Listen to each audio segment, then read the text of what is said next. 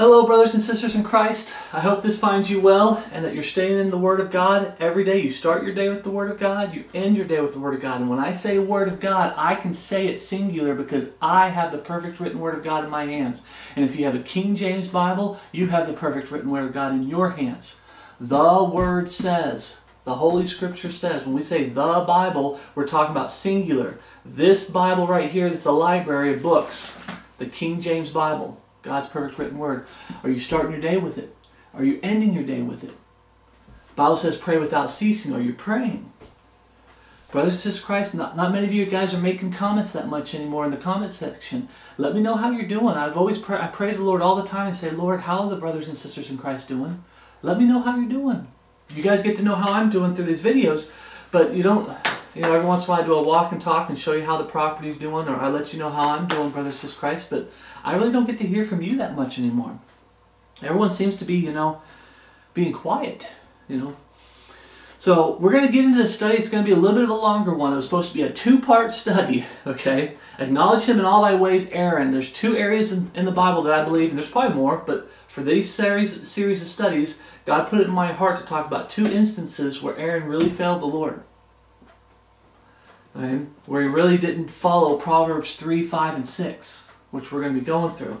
And I got to doing this study, and as normal, and you guys, if you know this, me in ministry, I love the Word of God. I love Bible studies.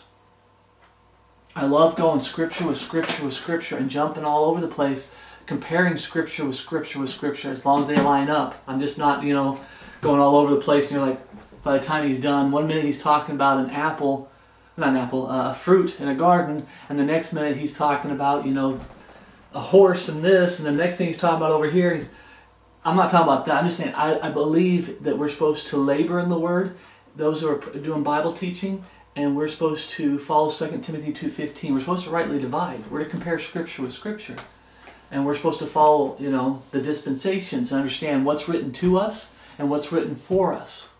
Okay? Getting a little ahead of myself. But you go ahead and turn to Exodus 32. Exodus 32 is where we're going to be today. Proverbs 3:5. Trust in the Lord with all thine heart. How do you trust the Lord with all your heart? Thy word have I hid in my heart that I might not sin against thee. You take God's word and you hide it in your heart and you trust God. He knows what He's doing. He knows what He's saying. He's right. We're wrong. The world's wrong. And lean not on thine own understanding. What gets in the way? The body of flesh. This gets in the way. Our own understanding. Man's wisdom, world's wisdom. Hath not God made foolish the wisdom of this world? The three enemies. The flesh gets in the way and tries to get you to use your own understanding. The world tries to get in the way and tries to get you to use the world's wisdom and the world's understanding. And then Satan gets in the way. And his ministers. Remember that. His ministers, I was talking to someone at the farmer's market. And she brought this up, and I told her that ministers, Satan's ministers, aren't these people like Anton LaVey, the Satanic Bible by Anton LaVey, where they're goth, they got piercings, tattoos, they're out in cemeteries doing animal sacrifices and stuff like that, and they're drawing pentagram stars on the ground with candles. Those aren't true Satanists. A true Satanist is going to try to look and act like someone who's like one of us, brothers and sisters in Christ, like the body of Christ, the bride of Christ. He's going to do everything they can to infiltrate the body of Christ. They're going to be clean shaven. They're going to be wearing a nice suit and tie. They're going to be in the Bible building system, organized religion. That's where the true Satanists are. Okay? You have those three things.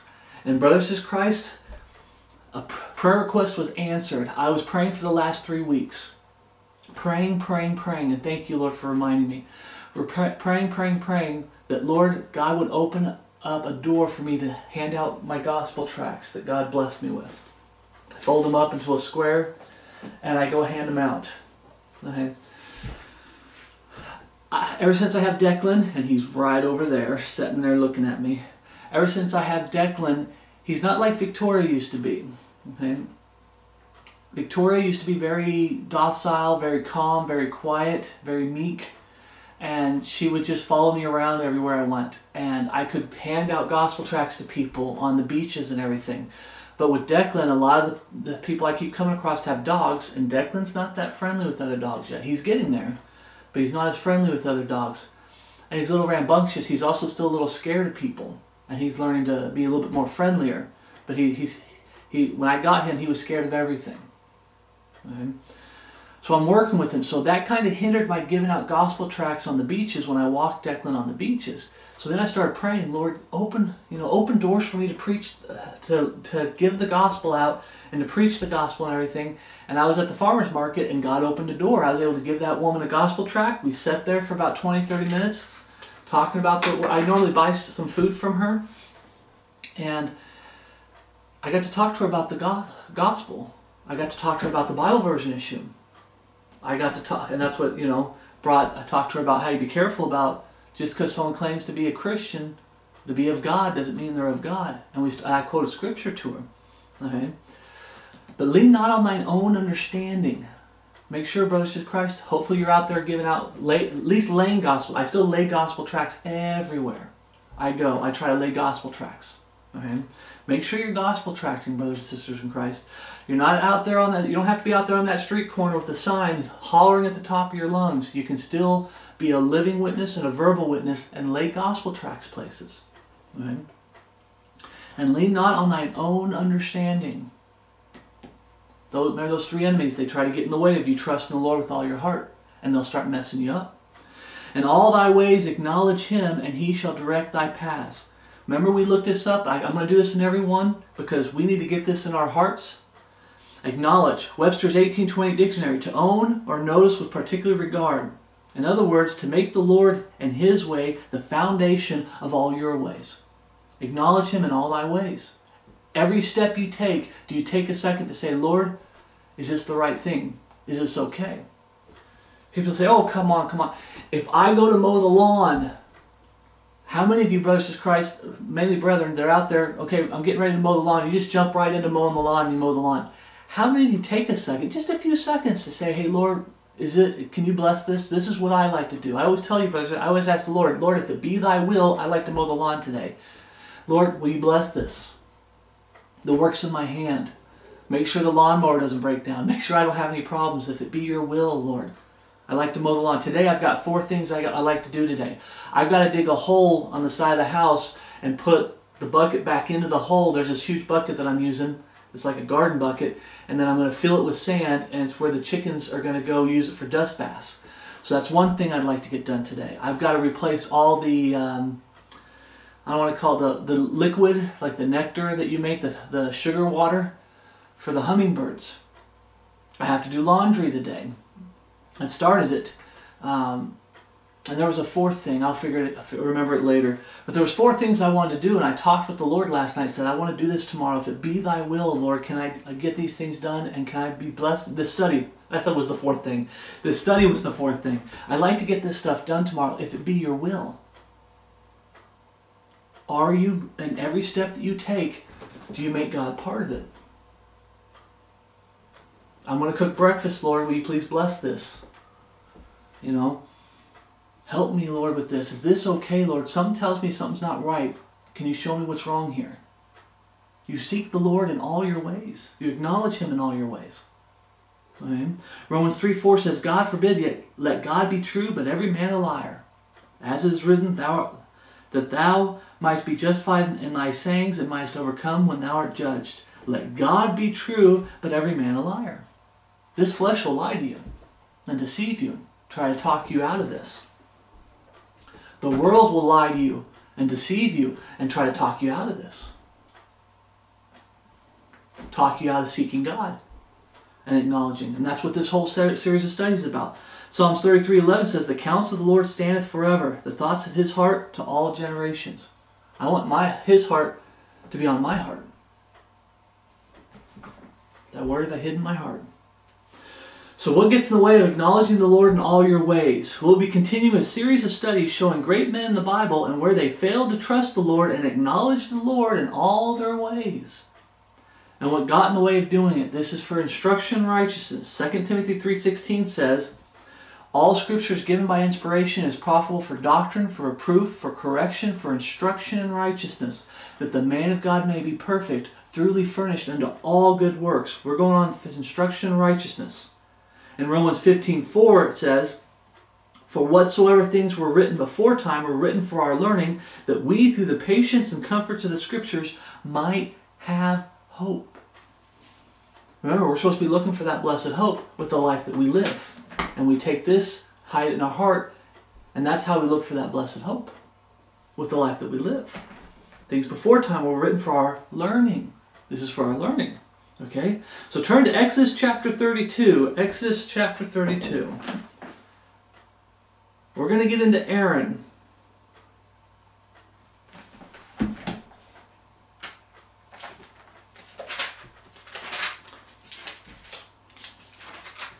Remember, you can always pause the video and turn to the Scriptures. It seems like I'm going so fast. Pause the video and turn to the Scriptures. One thing I was just talking with the Lord before I turned on the camera, I said if I ever was blessed, because I always pray for it, that I could have a physical flock, brethren face to face, physically here to preach to, I'd have to slow down a little bit. And I would have to give them time to turn. And there is no, oh, I made a huge mistake, let's try to start the video over it. No. You got to go through it. You got to go through your mistakes and owe up to your mistakes. And oftentimes I do. There's very few times that I'll stop the video because I screwed up or lost my train of thought and I was going the wrong direction. And the Lord has been working on me to stay focused on the teaching at hand. Stay focused. Because I hit verses that have 2 or 3 things you can learn from it. And I'm trying to push one thing. And I start going off on these other 2. And the Lord's like, raise me back in. You're mainly trying to make this point here. You can do another study later using the same verse again to talk about these other things. So you can always pause the video and turn. Okay? Turn to Exodus 32:1. Why you're going to 32:1? In Exodus 24:14 we read, and he said unto the elders, tarry ye here for us until we come again unto you, and behold, Aaron and Hur are with you. If any man have any matter to do, let him come unto them. I had to highlight him. Him is singular. Let him come unto them. In other words, small matters, take it to Aaron or Hur. They'll take care of it. We'll be back. All right? Him is singular. Aaron and Hur can take care of small problems one-on-one. But what happened in Exodus 32? And that's where we're going to get. Okay? Exodus 32:1 we read, and when the people saw that Moses delayed to come down out of the mount, the people gathered themselves together unto Aaron. The people, it's a big group. I'm not trying to add to the Word of God, but what if it's a mob? It's a huge group. We know it's a lot of people. We'll get to that. It's almost like a mob. It's not one-on-one. Bring him, that man, to Aaron, and Hur, and they'll take care of it. But you see, the people gathered themselves together unto Aaron, and said unto him, up, make us gods, lowercase g gods, which shall go before us. For as for this Moses, the man that brought us up out of the land of Egypt, we wot not what is become of him. Now I want to stop here and make a few points. Okay? One that's not even on my list that God just put on my heart, make us gods, plural. Do you realize that even when they try to act like there's one God, when you actually look into a lot of these organized religions and false religions, they have gods, plural. People always get on to me about the Trinity. The Trinity. Oh, the Trinity preaches false, lowercase g, gods, plural, and then they try to hide it by saying, but we believe in one God. No, you don't. No, you don't. All these false religions, false gods, false gods. It's God's plural that they believe in. Right? It always comes down to it. We're following the one true God, and somehow Satan always tries to get them off to God's plural. Okay? The Trinity, 1 + 1 + 1 equals 1. No, it doesn't. 1 + 1 + 1 equals 3. You're worshiping 3 gods. I worship one God, God the Father, through His Son, Jesus Christ. 1 Corinthians 8:6, there's but one God the Father. So once again we see this, that when people fall to the right, to the left, and they don't stay true to this right here, what happens? They start getting idolatry. They start having idols in their life. They start having false gods. That's what idols are. They're false lowercase g gods in their life. Okay? That's a small thing. It's a big thing, but for this study, I don't want to go off on too much into the wrong direction. But point one I want to make. Now, why did they choose Aaron over her? Remember we read in Exodus 24, and then Moses is going up on the mount, and he's gone for 40 days, and God's talking to him. You're going through the scriptures, and there's chapters where God's talking to Moses and talking to Moses. And then it comes back and shows what's going on down here with 32. What's going on down at the bottom of the mount, and you got to hear what Moses was doing up at the top of the mount. But why did they choose Aaron over her? You don't have to turn here, but 2 Timothy 4:1 says, I charge thee therefore before God. 2 Timothy chapter 4, verse 1. I charge thee therefore before God and the Lord Jesus Christ, who shall judge the quick and the dead at his appearing in his kingdom. Preach the word, be instant in season, out of season, reprove, rebuke, exhort with all longsuffering and doctrine. I threw that in there because it's important, because then it leads to what we're going to be talking about in verse 3. That's how a preacher's supposed to be. When God elevates someone to being like a shepherd, or someone who be an ordained elder, a bishop, or a deacon, someone who's got the gift of being a preacher or a teacher, that's how they're supposed to be. Verse 3. For the time will come when they will not endure sound doctrine, but after their own lust shall they heap to themselves teachers, having itching ears. And they shall turn away their ears from the truth, and shall be turned unto fables. They're going to go to people that they think they can manipulate. They're going to go to people that they think that they can get them to tell them what they want to hear. Here's the truth. I don't want that. But this guy over here will tell me what I want to hear. Well, this guy over here, he's going to stand for the truth. But this Aaron guy, maybe we can get him to do what we want him to do. We can work with this guy. You say you're trying to put an Aaron down. Oh, let's go into this. Verse 5. But watch thou in all things, endure affliction, do the work of evangelist, make full proof of thy ministry. But you've got people, my first point I'd make up is, why didn't they go to her? They went to Aaron, but they didn't go to her. Why is that? Well, we're going to see why that was. Okay? Now, I know lost people and I know children. Brothers in Christ, a lot of you are starting to, if you've been saved for a while, you understand lost people when it comes to God and what truth is. And you understand it's just like children.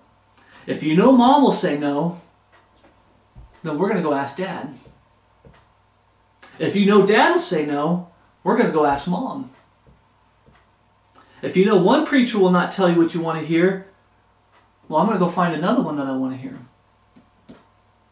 I talk with brethren a lot. The reason just so you understand, Brothers Christ, I love you, and I'm using YouTube to put out the Word of God to do the work I can. I'd rather have a house church face to face, but I'm really not liking the internet in these last days, because there's no difference between an internet Christian these days and what we used to call the Bible building Christian. You're a Christian on Sunday, you're just a Christian on Wednesday. You're only a Christian when you're on here. And when you get kicked out of one fellowship for your sins, lusts of the flesh, doctrines of worldliness, idolatry, putting the world first and not the Word of God, doing things the world's way instead of God's way, doctrines of devils, you just get kicked out of one group, you go to another group. You go find another group that's okay with what you want, that's okay with what you're teaching and preaching. In the old days, there was one body of Christ in the city, and if you got kicked out, you got kicked out. When Paul talks about fellowship, when you kick them out of your fellowship, they're out. They have to get their heart right with God so they can come back into the fellowship. There is no bouncing from group to group to group to group to group. There isn't. But today, there's a million groups to jump to. Every man's a one-man show on YouTube. You say, what about you, Philip Newton? I don't want to be a one-man show. I'm not full-time ministry. I'm just a Bible teacher that the Lord blessed me with putting out some Bible studies. I don't want to be a one-man show. But you got a lot of people on here that want to be one-man shows. And if you don't like what one person says, you just hop to another. There's no consequences. If you get kicked out of the fellowship, there's no consequences. There's no loss. There's no conviction to get your heart right with the Lord so you can come back into the fellowship. You just find another fellowship. Bounce from fellowship, and that's what people do. If one preacher will not tell them what they want to hear, they'll go find another preacher. Why did they go to Aaron over her? Right? Point 2, this is just a small point. Was Aaron a mason/goldsmith before the Levitical priesthood was set up? Because they're asking him to make us gods. Make sure I read that right. When the people saw that Moses delayed to come out of the mountain, the people gathered themselves together and said unto us, make us gods. They're telling Aaron to make us gods. Was one of Aaron's jobs making gold statues and metal statues, like metallurgy, when he was in Egypt? First time Aaron is mentioned with the priest office is Exodus 28:1, where it says, "And take thou unto thee Aaron thy brother and his sons with him from among the children of Israel, that he may minister unto me in the priest's office, even Aaron, Nadab, Abihu, Eleazar, and Ithamar," Aaron's sons. I thank the Lord. When it comes to names, hopefully I didn't do too bad, but it sounded really good.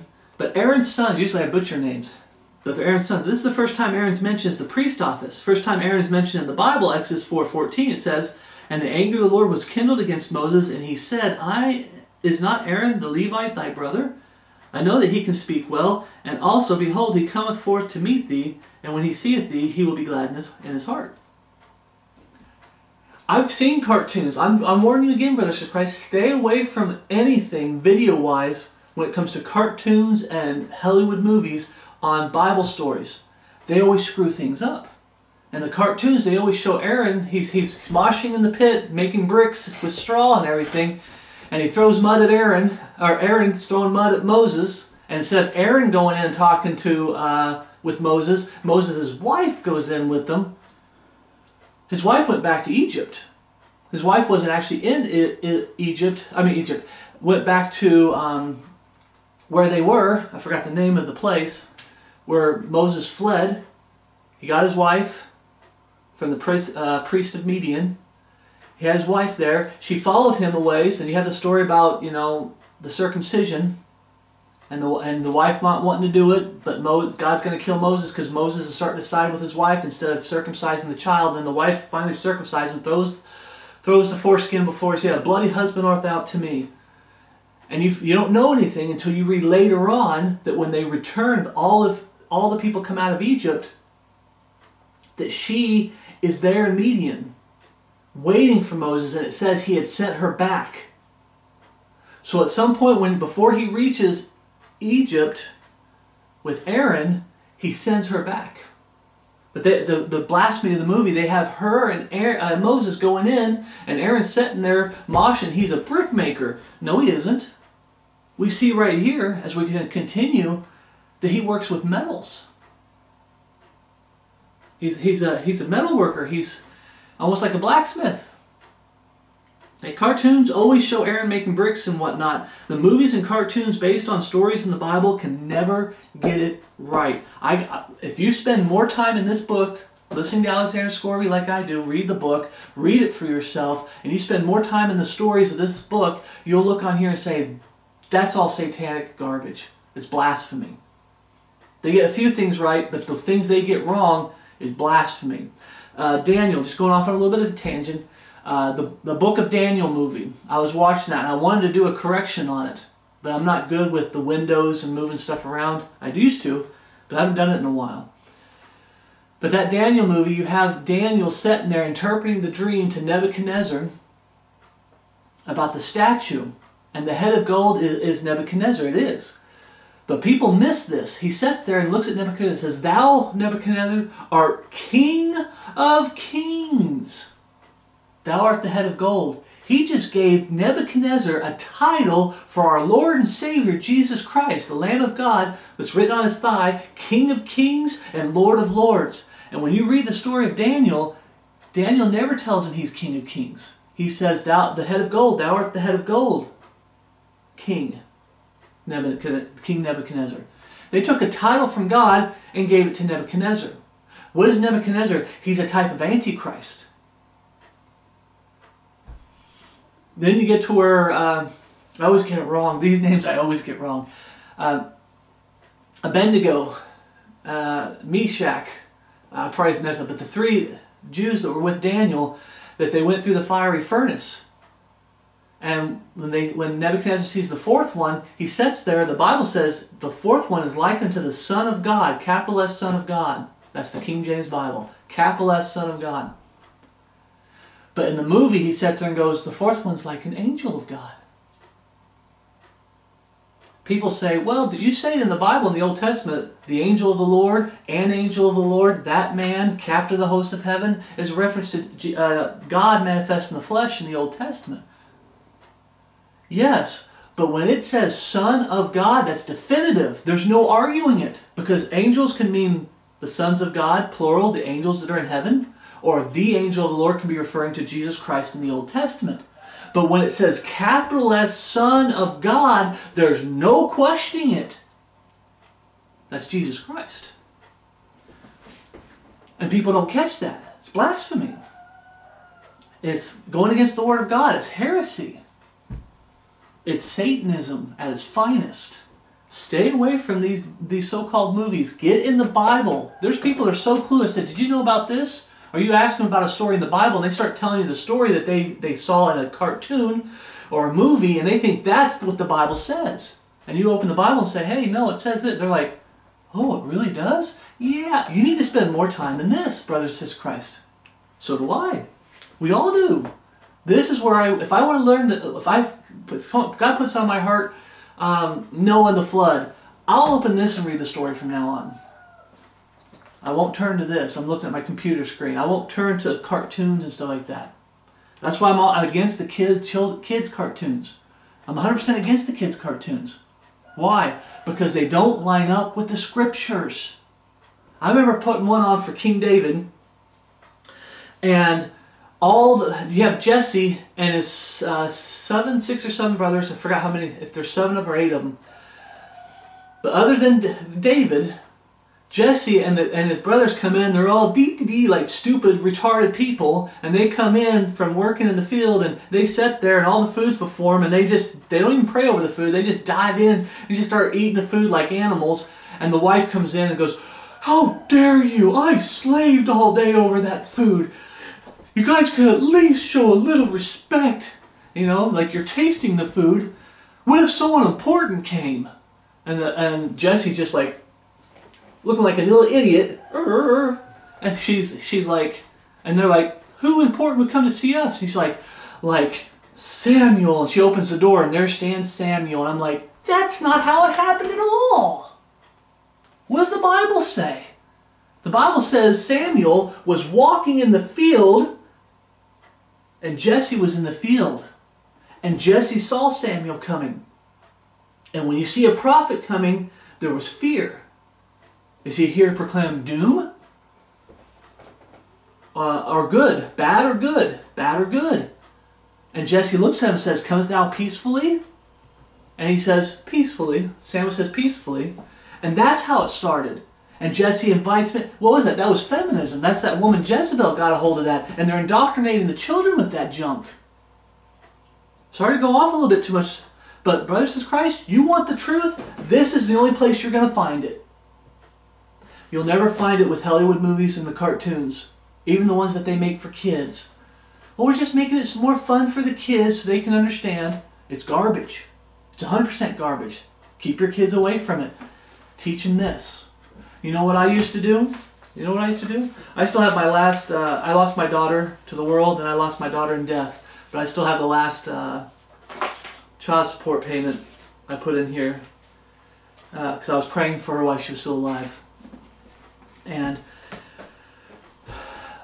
brothers and sisters, when my daughter was young, I would read the stories in the Bible, and we'd go online and we'd look up pictures. We'd look up the Ark, Noah's Ark. We'd look up oceans.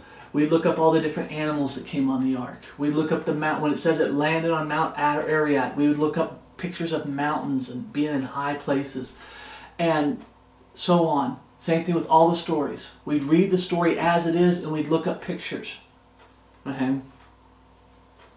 That's something you can do with your child, but this is what I read to her. We stayed away from the cartoons and the garbage. Like I said, when she grew up, she chose the world. She chose the world. But brothers in Christ, stay away from that junk. I'm sorry to go off on a little bit of a tangent. This is a long study as it is, but stay away from that junk.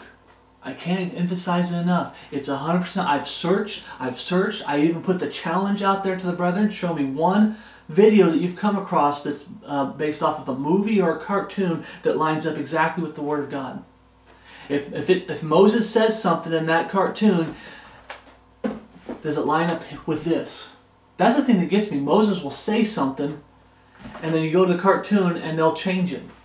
And the one thing you see in these movies, and then I'm going to get off this train. One thing you see in the movies is they'll say, a small caption, but they'll say that they believe that this cartoon or this movie is true to the essence of the story.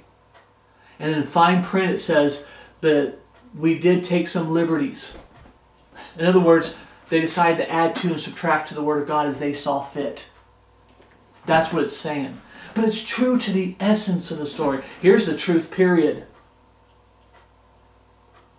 This is what we need to be in, brothers, says Christ. Not that garbage. Not the garbage of the world. Like Hollywood and cartoons. Point 3. Okay, that was point 2. It was supposed to be a small point, but we ended up making a bigger point. He was a mason, a goldsmith. He wasn't a bricklayer. He wasn't in the mud. That Disney movie Moses shows him in the mud. No, that's not him. So I actually, maybe brethren can find other places to help back this up. His skill set, had to do with I said mason, but that's like stonework. But it could have been stone, gold, metal, making statues and stuff like that.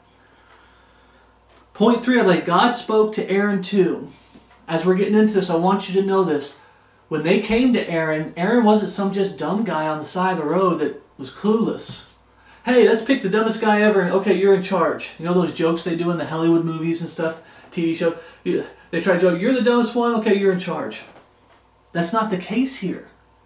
God spoke to Aaron too, more so with Moses. And Moses passed God's word unto Aaron, but God did. It shows in the scriptures that God did speak to Aaron. You don't have to turn here, but Exodus 4:27. And the Lord said to Aaron, go into the wilderness to meet Moses. And he went and met him in the mount of God and kissed him. The Lord said unto Aaron. Exodus 6:13. And the Lord spake unto Moses and unto Aaron. They're both present. He's speaking to both of them. And gave them charge unto the children of Israel and unto Pharaoh king of Egypt to bring the children of Israel out of the land of Egypt. Leviticus 3:1 says, and the Lord spake unto Moses and Aaron, saying.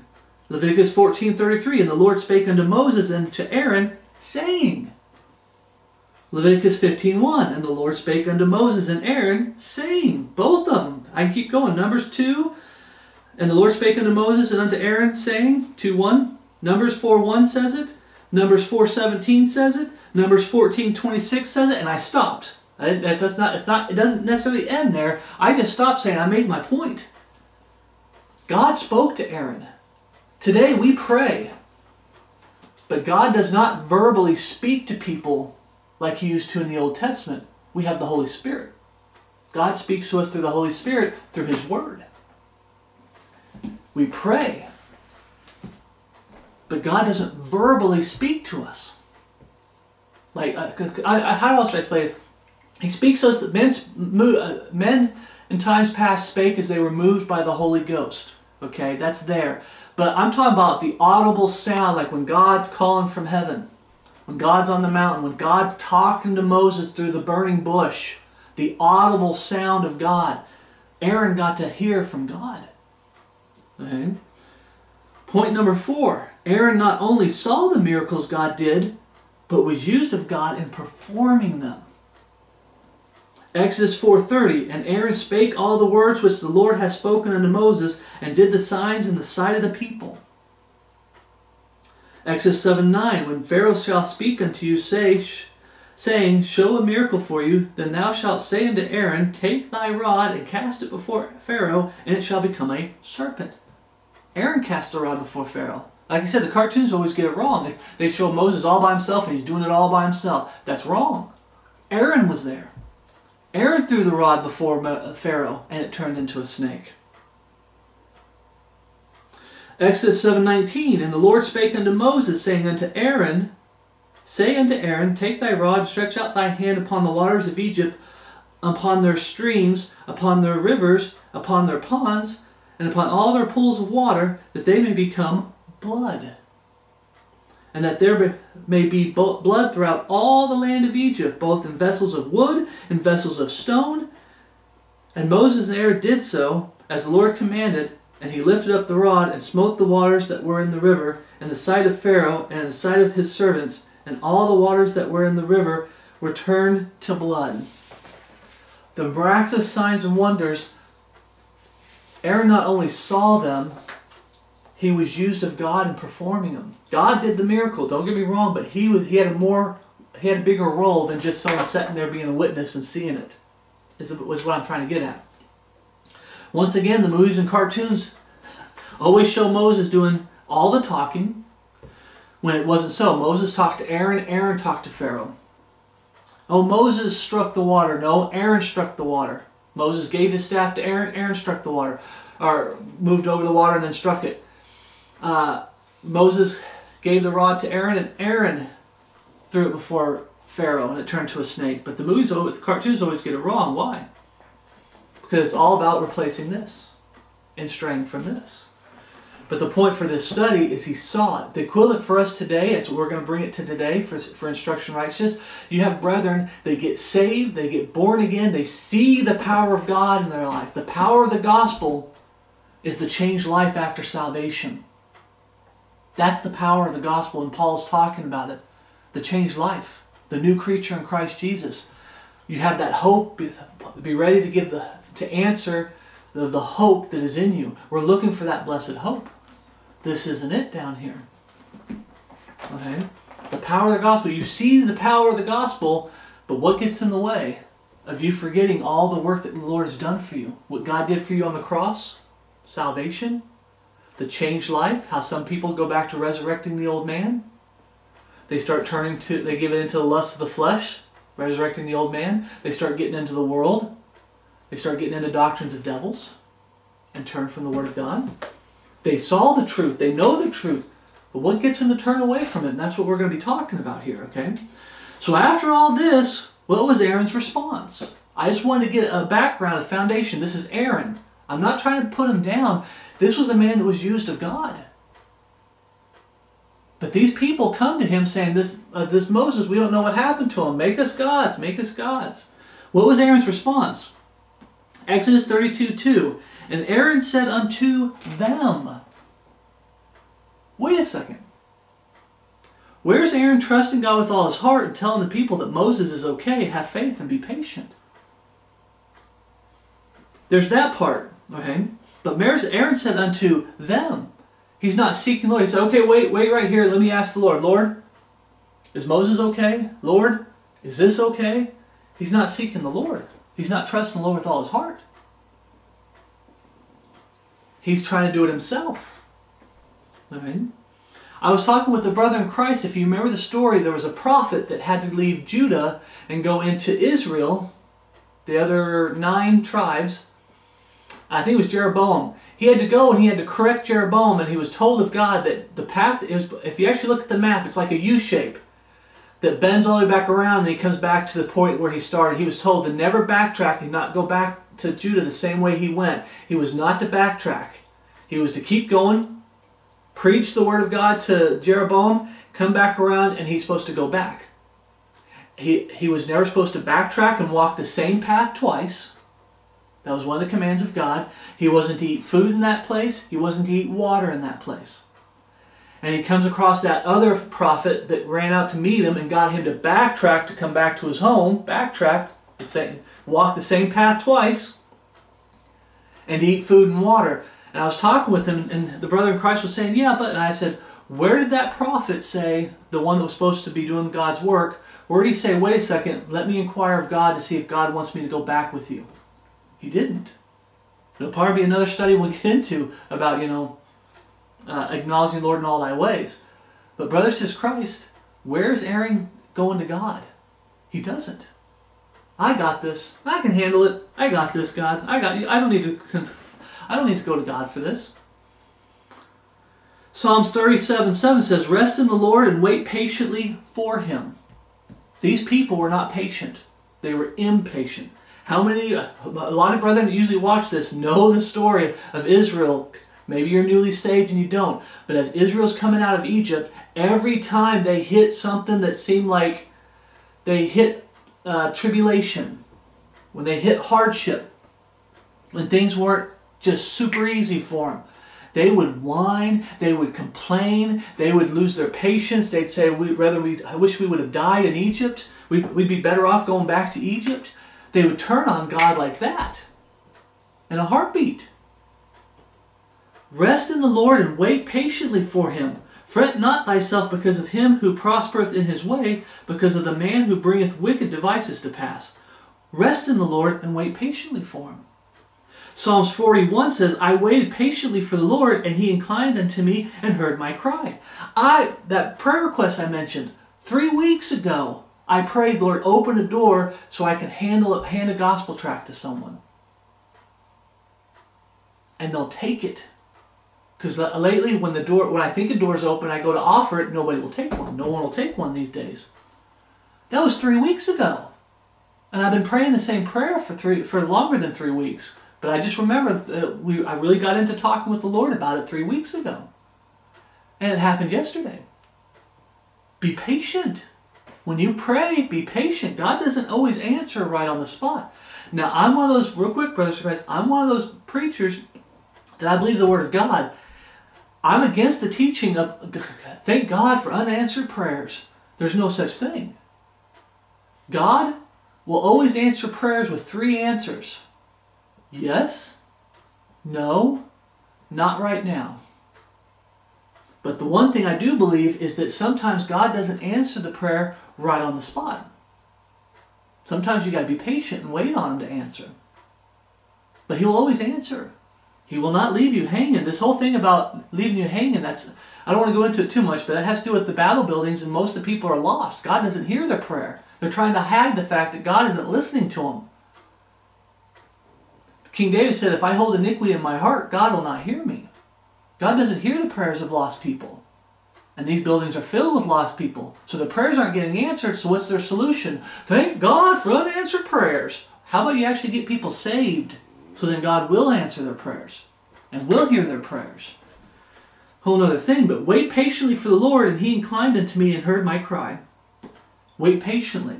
Sometimes we jump the gun and we try to do something without waiting on the Lord. There's a lot of things I keep asking the Lord and saying, Lord, what about this? What about that? Lord, I'd like to do this. I'd like to do that. And sometimes it doesn't happen, and I wait on the Lord and see what he says. Sometimes he says yes. Sometimes he says flat out no. Sometimes he tells me, that's not what I want for you right now. Not right now. You know, remember we talked about kids, they always go to the father or they always go to the mother. That's the 3 answers you should be able to get from a mother and a father. Yes, no, not right now. We're children to God. He's our Father. Now are we the sons of God. Right? 2 Thessalonians 3:5, and the Lord directs your hearts into the love of God and into patient waiting for Christ. What's this waiting we're waiting on? Looking for that blessed hope. Today, brethren aren't being patient, and they're not waiting and looking for that blessed hope. They're getting distracted by the world. They're looking for the time of Jacob's trouble. They're worried about losing things down here because things down here are just more important than things up there. We're waiting for Christ. Some people are getting impatient. Why isn't he coming back now? He should be coming back. No, we're supposed to be patiently waiting for it with the life that we're living. We're to continue living for Jesus Christ. That's what looking for that blessed hope means. That you're living for Jesus Christ every day. Being a living witness and a verbal witness. Taking God's word and hiding your heart every day and living it. Putting on the whole armor of God every day. Looking for that blessed hope. But some people get impatient for it. Some false religions say it already happened. Some people say it won't happen. If it would have happened, it would have happened by now. It's been 2,000 years. If it would have happened, it would have happened by now. You have brethren that turn their back. I understand the Bible doesn't say imminent return, but it says looking present tense. They've turned their back on looking present tense for that blessed hope. They don't believe that Jesus could come back any day now. He's not coming back for another 4 or 5 years. Into patient waiting for Christ. Verse 6, now we commend you, brethren, in the name of the Lord Jesus Christ, that ye withdraw yourselves from every brother that walketh disorderly, and not after traditions which he received of us. Why did I go through that whole foundation of Aaron? He knows. God talked to him. He got to take hand in the miracles. God used him to perform the miracles. He listened to Moses. He got to see things. He knows God's way to a point. It's very important. And Aaron said unto them, why didn't Aaron go to God? Why didn't Aaron trust God with all his heart? These guys are getting him to doubt, saying, what happened to this Moses? It's been 40 days. Who knows what happened to this Moses? And now I'm not trying to add to the word of God, but he could be dead. He could be trapped behind a rock. He could have taken off. He could have taken off on us and said, I'm done with these people. I'm tired. And he's taken off, retired somewhere on some tropical island somewhere, that kind of thing. It's like, and Aaron's starting to doubt. We are to be looking for that blessed hope every day with the life that we live. Don't get impatient. Some have lost their faith. Now when Aaron is seeking the Lord, acknowledging him in all their ways.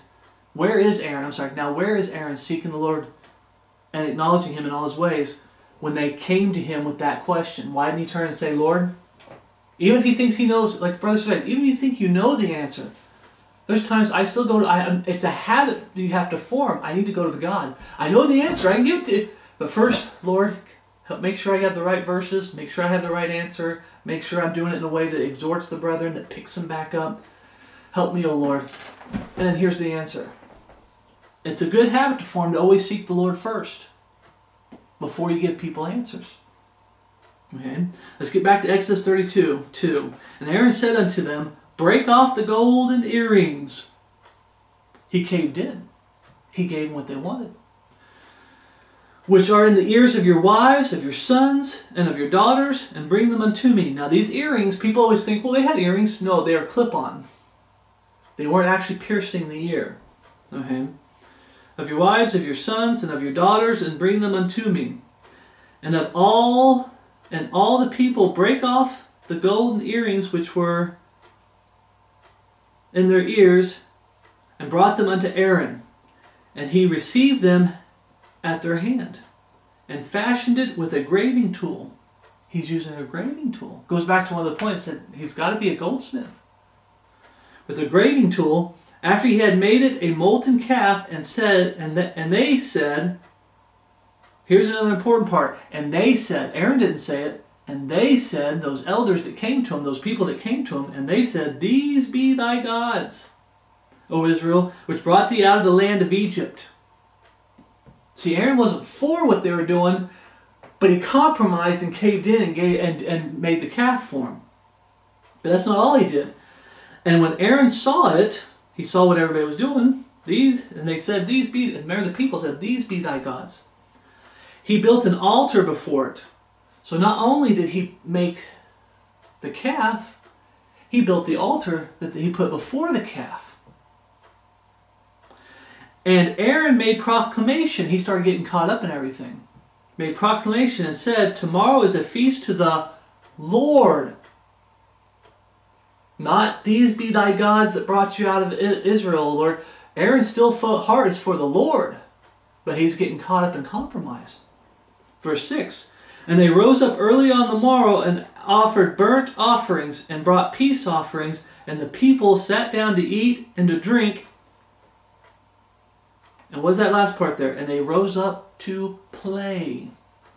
Brothers in Christ, I have a study on this channel called, it has to do with, I have the right to play and have fun.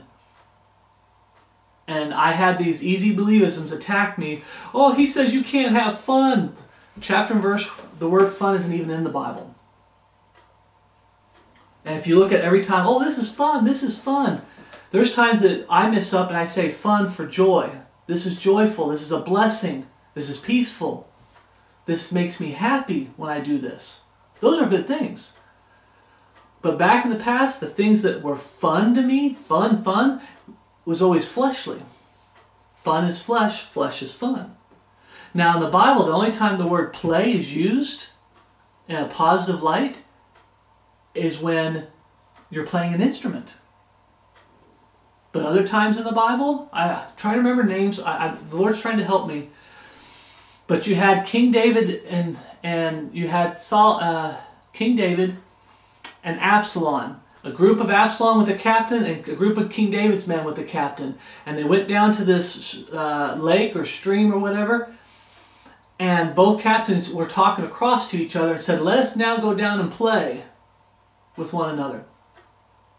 And what was that? They went down and fought one another and killed each other. The Bible says they grabbed each man by the hair and thrust him through with a sword. And they all fell there. Be careful with the word play and be careful with the word fun. Be very careful with that. They rose up to play. And what are they doing here? We're going to find out later. They were getting naked. They're getting drunk. They're getting naked. And dancing and just having a good old time. We're playing. Now don't get me wrong. In the Bible it talks about how children play. But what are children? They're carnal. Okay? They're fleshly. They're just out there playing. And you can see them go crazy if someone takes their toy or if they see a toy that someone else has, like toddlers. That's children, toddlers. Okay? They see a toy that someone else has, they just walk over and take it. They see someone, oh, I like that toy. They don't even think twice. They just walk over and take it. And to them, they're just playing. They're just playing. Be careful about the word play and the word fun. Because today the world takes it and makes it a 100% positive good thing. No, no, no. Proverbs 3:5, trust in the Lord with all thine heart, and lean not on thine own understanding. In all thy ways acknowledge him, and he shall direct thy paths. Wait a second. What's going on here? It's going back to what we just read there in Exodus 32:2 all the way through 6. He built he made a golden calf for him, then he built an altar for him. What's going on here? What's keeping Aaron from trusting the Lord and acknowledging him in all his ways? Exodus 32:1, we're going to go back there. And when the people saw that Moses delayed to come down out of the mount, the people gathered themselves together unto Aaron and said unto him, the people gathered themselves unto Aaron. He was outnumbered. Now it doesn't say, I believe he was outnumbered and he was overwhelmed. Now the Bible does not say he feared the people, but I believe he was outnumbered. Today, when I was lost, it's all about peer pressure, and you start fearing the world. You start fearing being separate. You start fearing that if they don't get their way, they're just going to take it from me anyway. They're going to hurt me if I don't go along with this. Fear of the people. Even after everything Aaron saw God do, and even through him, he fell into fearing the people over God. Peer pressure. They want this. They want this. They're coming to him. I got put on the spot. This is my chance to, do something right for the Lord because Moses is not here. I get put in charge. And it's time. They came to me. They could have gone to this other guy, but they came to me. And, well, now they're asking for something I know isn't right. What do? He doesn't seek the Lord. He caves in and gives them what they want. I believe he feared the people more than he feared God. And he caved in way too quick. He didn't even buckle a second. He didn't try to calm him down. He didn't try to say, he just said, give me some earrings. Give me some gold. I'll make you a god. I'll make you a calf. He didn't even hesitate. He caved in way too quickly. The fear of man can get one to fall away quickly. Exodus 9:20 says, he that feareth the word of the Lord among the servants of Pharaoh made his servants and his cattle flee into the house. One of the miracles that were wrought, one of the plagues, was fire was going to come down. And you need to get your servants and your animals in. And he says here, he that feared the word of the Lord among the servants of Pharaoh made his servants and his cattle flee into the house. Aaron was there. He saw that. Psalms 111:10, the fear of the Lord is the beginning of wisdom. The good understanding have all they that do his commandments. His praise endureth forever. The beginning of wisdom, fearing God. The end of wisdom, keeping his commandment, taking his word and hiding it in your heart and living it. Doing things his way. I believe Aaron feared God. He saw this stuff. He feared God. But in that moment, he started fearing the people more than he feared God. Brothers and sisters in Christ, how many times in your life that you fall into that trap? You fear God. You're doing your best to live for the Lord. But you have those moments where there's someone in your life that you start to fear more than you fear God. Things of this world, the way the world's going, the government, jobs, wives, husbands, children, family members, friends. You start getting fearful over things down here. And you're more afraid of people down here than you are of the Lord. And you start compromising. You stop acknowledging the Lord in all your ways. You stop trusting Him, that God knows what He's doing. Deuteronomy 4:35. Unto thee it was showed that thou mightest know that the Lord He is God, there is none else beside Him. Aaron saw the wonderful works of the Lord. He actually participated in it. Now, when it comes to fearing the world, another story, you go back to, I get their names wrong, Meshach, I always say Abednego. I remember the last name. Why is it we always remember the last name, Abednego? But the three men that were with Daniel, before they got thrown into the fiery furnace, they told him, we are not careful to answer thee in this matter, O king. If God will save us, He'll save us. If not. But we will remain faithful to the Lord. We will not bow down and worship the statue. They trusted God. If He'll save us, He'll save us. If not, we belong to God, and we're going to do things God's way. That's how we're supposed to be today, brothers and Christ. Don't let the world try to fearmonger you into compromising. Don't let peer pressure, these Babel buildings that go off of church fathers, they go off traditions of men, rudiments of the world, philosophy. They use the statement, remember all the excuses you hear the lost world use? A little bit don't hurt. We know when to quit. It all depends on how you look at it. Who are you to judge me? We always have done it. That's the one I'm talking about. We always have done it. Who are you to judge me? It all depends on how you look at it. We always have done it. Traditions of men do not dictate this. This dictates how we're supposed to live, our traditions. That's why Paul says, follow the traditions. I'm going through Galatians right now. You're to follow the traditions which we have set, which Paul has set, or God has set through Paul. Be ye followers of us, as you have us for an example. This defines how we live, not the other way around. The world doesn't define how we live. The Word of God does. Matthew 10:28 says, and fear not them which kill the body, but are not able to kill the soul, but rather fear Him which is able to destroy both soul and body in hell. One of the ways you can fail to trust the Lord with all your heart and fail to acknowledge Him in all thy ways. Peer pressure and fearing man, what man can do to you. Oh, I'm going to be kicked out. Brothers and sisters Christ, I have lost fellowship. I've had brethren kick me out of fellowship. I had my mentor kick me to the curb for standing for this book, standing for the Word of God. I've had family members that some don't talk to me, but some they're distant. They're still there, but they're so distant. It's like, are they there? Are they there? They'll still say hello every once in a while, but not like they used to when I was lost. Now that I'm saved and standing for the truth, you lose things. I lost my daughter. It came down to where, do I fear losing my daughter, or do I fear displeasing the Lord? And I stood for the Lord, and my daughter chose the way of the world. I lost my wife to the world. And it came down to, I did compromise. I did fear my wife more than I feared God in several situations where I chose to do things I knew was wrong to please her. But in the end, praise God, I had to make a decision. Do I fear God more than I fear losing my wife? If I have to lose her to stay true to God, then I lose her. If I lose my child to stay true to God, I lose him. If I have to lose my very own life to stay true to God, then I lose my life. If I have to lose my job, if I have to live so dirt poor with just the clothes on my back to stay true to God, is that our attitude? Is that your attitude, brothers and Christ? Is that my attitude? I have to check myself daily that I don't get distracted by peer pressure and worldliness, and I don't start to fear things of this world more than I fear God. All right. Now jump down to Exodus 31, because the way we're at the story, they do this, they're rising up to play. It goes back up to Moses. God made the tablet with the 10 commandments, and he tells Moses, get down. Okay, and that's where we are. He's like, they're in sin. Exodus 32:21.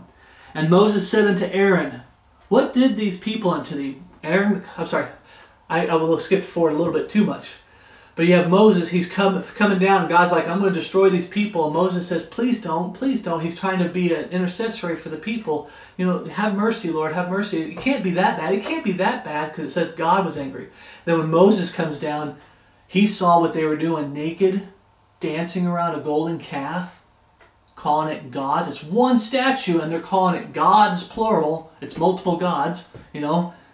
1 + 1 + 1 = 1. The pagan trinity. I believe in the Godhead of the King James Bible, God the Father and the person singular of Jesus Christ. There's only one God. Thou believe there's one God, thou doest well. The devils also believe and tremble. There's only but one capital G God, the Father, 1 Corinthians 8:6. Moses came down and saw them fornicating, and they were naked. And he throws the tablet at the mount, at the bottom of the mount.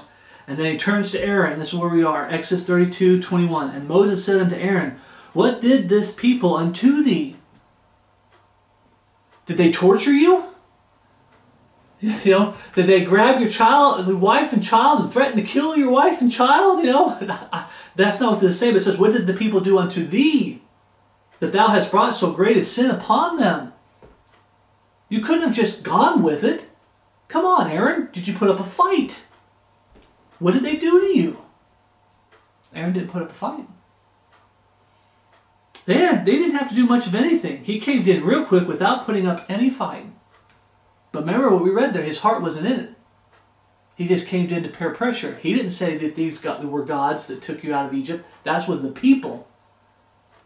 He said we need to go back to worshiping the Lord. He tried to get him back to worshiping the Lord after he realized his mistake. He's like, we need to get back to worshiping the Lord, not these false gods. Exodus 32:22. And Aaron said, let not thy anger of my Lord wax hot. This is how Aaron responded. Thou knowest the people that they are set on mischief. And we talked about this in the Old Testament. Every time they hit something hard, they'd whine and complain and cause problems. There's times where they were going to kill Moses a couple times. And God intervened. Okay? Mischief. 23. For they said unto me, make us gods which shall go before us. For as for this Moses, the man that brought us up out of the land of Egypt, we wot not what is become of him. And I said unto them, whatsoever hath any gold, let him break it off. So they gave it to me. Then I cast it in the fire, and there came out this calf. I know many preachers have preached this before. Just poof, pop, out come this calf. When did we read he used graving tools? It actually took time to make the calf. It wasn't just popped out of the other thing. But he's just trying, it just popped out. Just popped out. Verse 25. And when Moses saw that the people were naked, for Aaron had made them naked unto their shame among their enemies, they just rose up and play. Play. There's nothing wrong with playing. We can play and have fun. Fun is flesh. Flesh is fun. No, we can do things with our hands. Good work with our hands. And we can go for a walk on the beach that's peaceful. That's joyful. It's relaxing. It can make us happy. Our spirit happy. Not our flesh. Our spirit happy. But I had to start cutting out the word fun. Yeah, it was such a fun walk on the beach. No, no, no. I wasn't walking around naked. I wasn't walking around indulging in the flesh, because that's what fun is. When I was lost, when I look back all the times, those video games, boy, they were fun. That movie I watched, that was fun. Oh, we went and played sports, fighting each other in sports. I was on this side, they were on that side. That was a lot of fun. Now, I'm not saying you can't play basketball with brethren, but I'm talking about the organized sports that get your body all riled up. You're at the edge of your seats. And you ever see those people that are at the edge of their seats getting ready to cheer or yell at the TV, you know? But this is supposed to be fun. Flesh is fun. Fun is flesh. He made them naked unto their shame. Okay? Now, real quick, another point I got to make here. What about the altar? Aaron doesn't mention the altar. But remember, when Aaron made that altar, it was about proclaiming it to the Lord. We need to go back to doing sacrifices unto the Lord. He already gave one. He tried to satisfy the people and gave them the calf. He compromised. Brothers and sisters in Christ, how many times do you do it? I point at myself and I fall on my knees before the Lord. When I was newly saved, first 4 or 5 years of my salvation, I could still find spots where I failed the Lord and compromised. Every once in a while I can catch myself compromising now on little things. And the Lord catches me.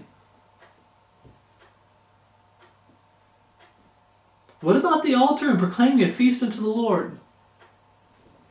He started out, he did the wrong thing, he gave him the calf, and he's like, okay, this was wrong. I got to try to get the people back to doing what's right by the Lord. You know how you make a mess? I made a mess. I did something wrong. Okay, I got to try to fix this. I got to try to fix this. If he really wanted to fix it, he would have taken a hammer to that golden statue and ground it to powder and dust and thrown it in the Burk Kidron. If you remember in the Bible, that's what they did. They threw it in the Burk Kidron. I think it's the name of the brook. But you throw it into the river. If he really wanted to make things right, that's what he should have done. But you see, he tried after he screwed up. Brethren, we try after we screw up, but you need to acknowledge the Lord. Hey, I screwed up.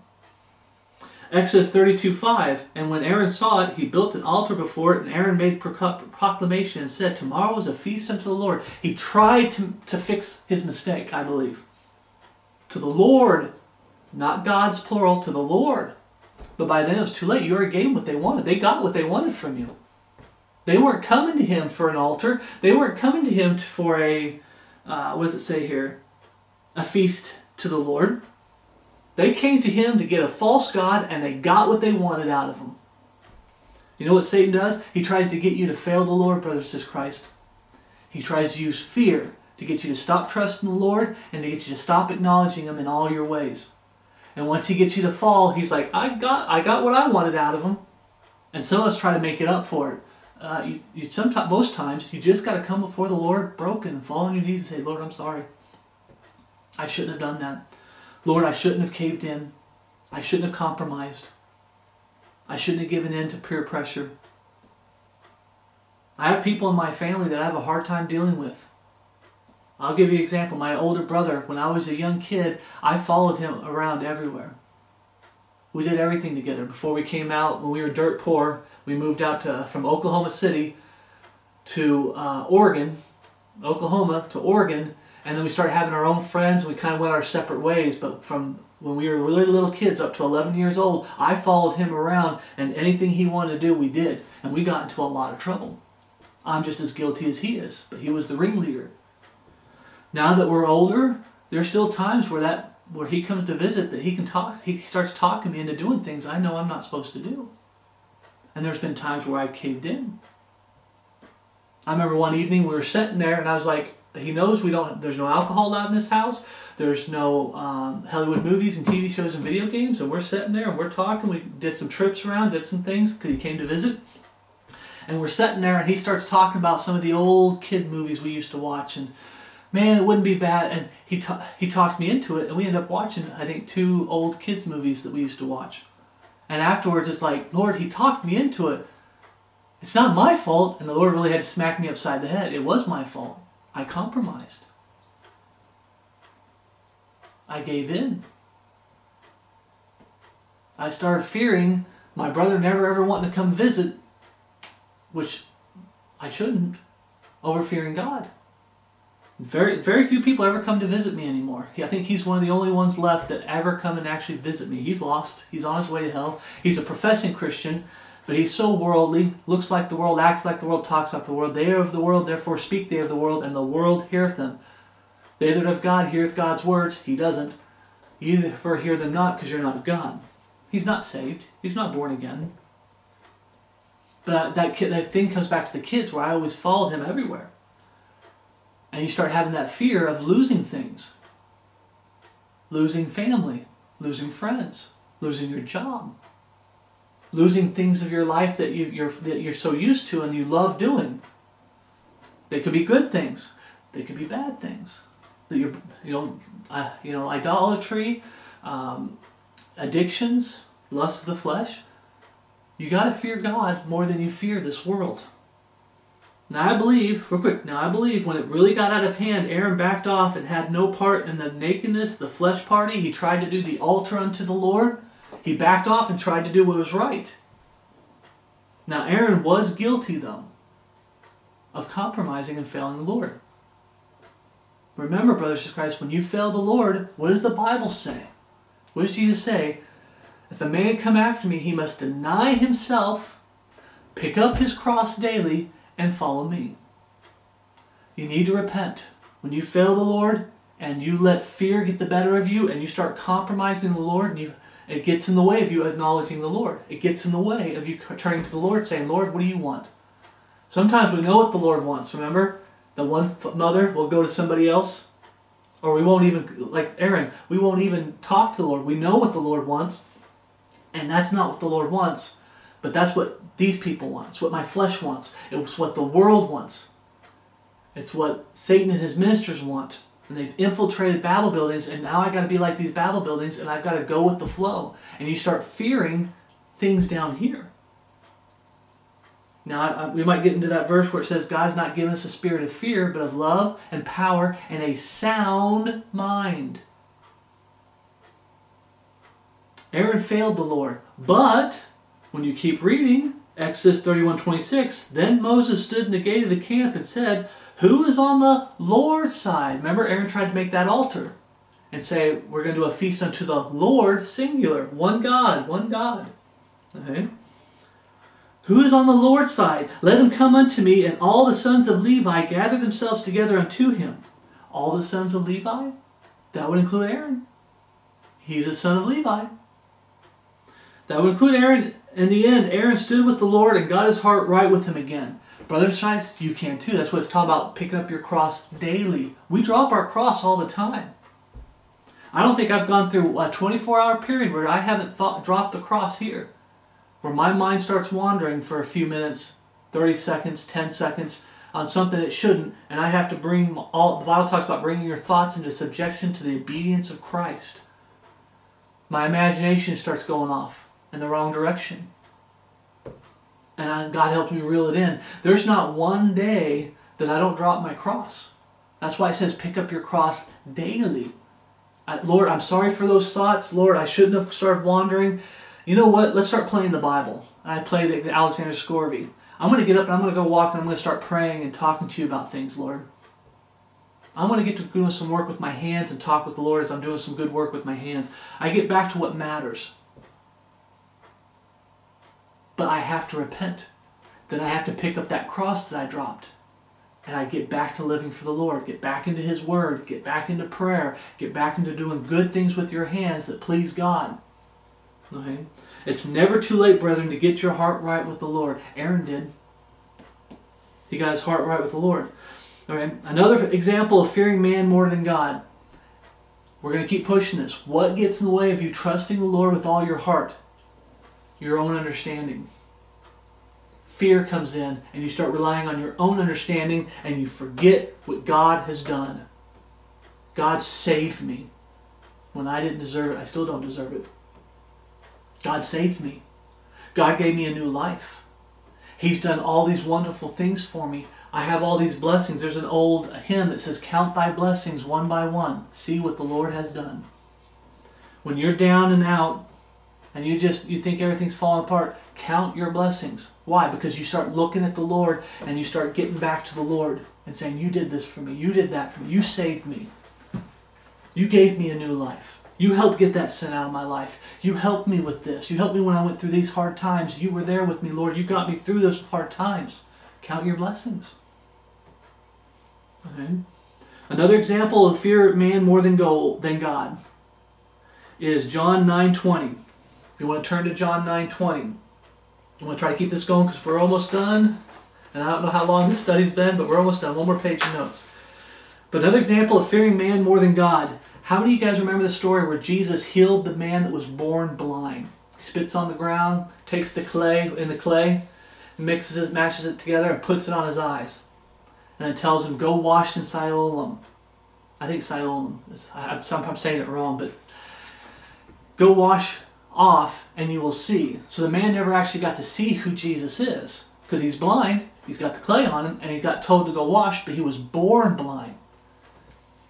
And this miracle was done, and this man is brought before the Pharisees, the Sadducees, the scribes, the Levitical priesthood, because they want him to denounce Jesus Christ. And they're asking, what did he do? What did he do? What did he do?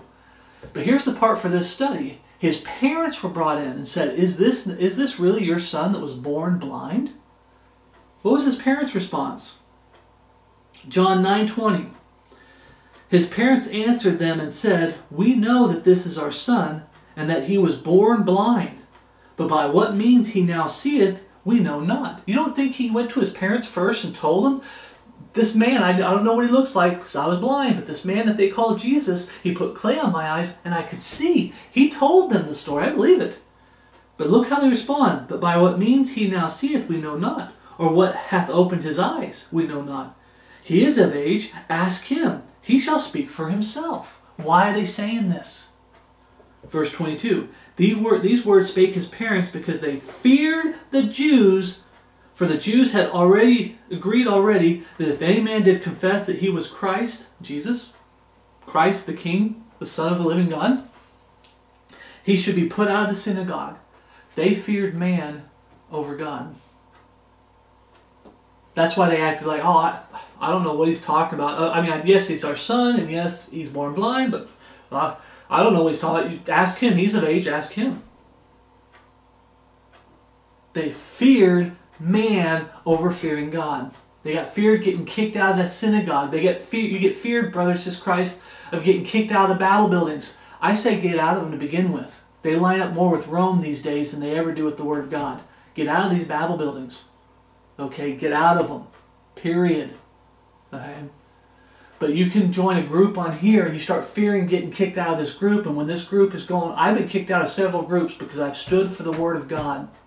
And in meekness instructing those that oppose themselves, pleading with them to line up with the Word of God, I've been kicked out of groups. But there's times where I've hesitated big time. Why? Because I didn't want to get kicked out of the group. My mentor, I disagree with, I'll call his name Brian Denlinger. I disagree with Brian Denlinger on Christmas for a long time. But I kept my mouth shut. Why? Because I was afraid of getting kicked out of that group. I've seen how Brian treats people over Christmas. He stabs them in the back and kicks them to the curb like they're nothing over Christmas. I've seen how he treats people, loses his temper over Christmas, a pagan holiday. I saw that and I'm like, I kept my mouth shut for so long. I was like Aaron, kept my mouth shut. Just went along and told them what they wanted to hear. God pressed my heart and said, listen, you need to put out, now that you're doing Bible studies, because I wasn't for a long time. When I disagree with Brian, I wasn't putting out Bible studies. I just kept my mouth shut in the comment section. Then God said, you need to come out with some Bible studies showing that that's not of God. And you're not pleasing God when you're doing Christmas. It's pleasing the flesh. It's pleasing the world. It's pleasing the lowercase g gods of this world. And I came out with those videos and I lost fellowship with Brian Denler. He broke fellowship with me over a pagan holiday. Over this. Brothers and sisters in Christ, you have to be willing to risk it all, no matter what you lose. Daughter, wife, husband, son, mother, father. The Bible says, he that loveth mother or father more than me is not worthy of me. He that loveth son or daughter more than me is not worthy of me. You can love your wife. You can love your husband. I love my daughter. I love my wife. But I love God more. I love those fellowships. But I love God more. And I'm going to put God first. No matter what the cost, I'm going to put God first. And I'm not going to fear the loss. I'm not going to fear what man can do to me. Another situation, John 3:1. If you turn back to John 3:1, there was a man of the Pharisees. People think, well, Jesus was just mocking the Pharisees with his parables. No, he was trying to reach them with truth. But he used parables because if he called them flat out for their sin and their wickedness, they had had him stoned right there, and it's not his time. He needed to spend so much time preaching truth before they crucified him. But you see here, there was a man of the Pharisees named Nicodemus, a ruler of the Jews. The same came to Jesus by night, not during the day, at night, and said unto him, Rabbi, we know that thou art the teacher come from God, for no man can do these miracles that thou doest, except God be with him. You say, why did you bring this up? He came by night. Why? Because he feared the other Pharisees. He feared getting kicked out of his little group. The fear can get in the way of you acknowledging the Lord in all your ways, doing things God's way. Fear can get in the way of you trusting God. And I know there's so many other verses we can use. Another example of fearing God more than man, here we go, Daniel, this will help us get the words. In Daniel 3:14, if you want to turn to Daniel 3:14, Nebuchadnezzar spake and said unto them, Is it true, O Shadrach, Meshach, and Abednego? Shadrach, Meshach. You guys keep saying it over and over to get it memorized. Shadrach, Meshach, and Abednego. Do not ye serve my gods, nor worship the golden image which I have set up? Now if ye be ready that at what time ye hear the sound of the cornet, flute, harp, sackbut, psaltery, and dulcimer, and all kinds of music. You know when we read there about Aaron, when they had this calf, this be your false gods, they started drinking and eating and drinking, and they got up to play. They were getting naked, drunk. I have no doubt there's probably music. They had someone start playing music, and they were all singing to this false god and just such in the flesh. Do we see that today? You look at all these so-called worldly concerts today. What is it? They're worshiping false gods. It's all flesh. Ye fall down and worship the image which I have made. Well, if you do it, well. But if ye worship not, you shall be cast the same hour into the midst of the burning fiery furnace. And who is that God that shall deliver you out of my hands? So we see Aaron, he feared the people. He could have been feared of being thrown out. I think more than anything he feared for his life. How many times did those people threaten to stone him and Moses? And he lost his courage. He lost trusting in the Lord with all his heart. He gave in to fear. You can have fear where you're going to lose something, but the number one thing that you can lose in the end is your life. Here you have Shadrach, Meshach, and Abednego. Their lives are being threatened. If you worship not, you shall be cast the same hour into the midst of the burning fiery furnace. And who is that God that shall deliver you out of my hands? 16. Shadrach, Meshach, and Abednego answered and said to the king, O Nebuchadnezzar, we are not careful to answer thee in this matter. If it be so, our God, whom we serve, is able to deliver us from the burning fiery furnace, and he will deliver us out of thine hand, O king. But if not, be it known unto thee, O king, that we will not serve thy gods, nor worship the golden image which thou hast set up. Their lives were on the line. As you keep reading the story, their life was thrown on the line. They were thrown in the fire furnace. Jesus, an early manifestation of Jesus Christ, was protecting them. And God did save them. Right? But if he didn't, they still weren't going to worship false gods. They weren't going to cave in and give in to fear. They were going to stand by what is true and good. They weren't going to give in. Now, I was going to read about Acts 5:11 through 29. You can read how the apostles, they're getting arrested, they're getting threatened, and they're getting told that they need to stop preaching in the name of Jesus Christ. They get beaten, their life is getting threatened. And in the end, Acts 5:29, they say, Then Peter and the other apostles answered and said, We ought to obey God rather than men. What caused you to start obeying men rather than God? Fear. Compromise. You give a little bit. I'll just make a little calf and throw it out there, and that should ease them so they won't kill me. That should, appease the crowd so they won't kill me. You know one of the biggest ways they appease the crowd today? Food and entertainment. When you read there, he gave them the calf, what did they start doing for the people? They were eating and drinking, and they rose up to play. Food and entertainment. And in doing so, they were worshiping a false gods. A golden calf, one statue, and calling it gods, plural. Do we see that today? Here in America, it's all about food and entertainment.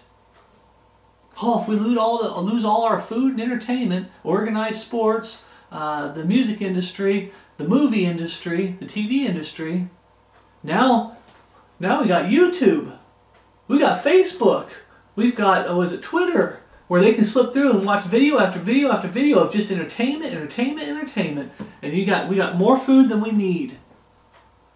Okay? Food and entertainment, and this country has used food and entertainment to distract. Back in the day when there were a lot more Bible-believing Christians when this country was founded, over time they started using food and entertainment to distract the people, and they went through and destroyed this country. They took all the laws that lined up with this and changed them. The first thing they did is they took God out of everything. Then they brought in feminism to destroy the home, the family home, the godly family home, to destroy it. They brought in feminism, women's suffrage, feminism. Then they messed up the children. The school system, indoctrinating the children, messed up. And what did the people do? They didn't do anything. Why? Because they were distracted by food and entertainment. But it comes down to this. Peter and the apostles answered and said, we ought to obey God rather than man. Brothers in Christ, I know in your heart, and I know in my heart, we sit there and we say, we ought to obey God rather than man. But I look back, there was times I compromised. There's times the fear of the world got to me.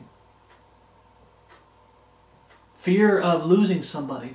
Fear of losing something. Fear of losing my own life. I'm at the point now where I ought to be God rather than man no matter what I lose. And I've lost a lot, brothers in Christ. Don't tell me that you don't understand. You just don't understand. Sometimes it's just too hard. Sometimes the pressure, you just don't understand. I do understand. I've lost a lot. But I've gained so much more. Nothing down here can be compared to what awaits us in heaven. The Bible talks about. We look for that blessed hope with the life we're living. It's not easy, brothers in Christ. It's not easy. I'm getting a little bit quiet. Maybe I need to get louder so the mic will pick it up. But brothers in Christ, it's not easy. I've been there. I've lost a lot. Standing for this book, I've lost a lot. A lot of things that are dear to me. I was sitting out there the other day and I was daydreaming. My daughter would be 20, 21 now, and I started daydreaming what it would have been like if she was still alive, you know. It's vain imagination. Why? Because she's gone. And I need to deal with that. She's gone. I've lost a lot, brothers in Christ. I've lost brethren that I love and I still pray for, that used to say, I love you, brother. I'm praying for you, brother. I'm here for you, brother. I got to know them. They got to know me. They were like the Psalms where it says a friend that's closer than a brother. And I've had them turn on me like ravening wolves. It hurts. But I'm standing for this book.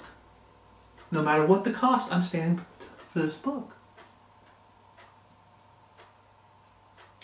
Exhortation to the brethren when it comes to God. Psalms 111:10. The fear of the Lord is the beginning of wisdom. A good understanding have all they that do His commandments. His praise endureth forever.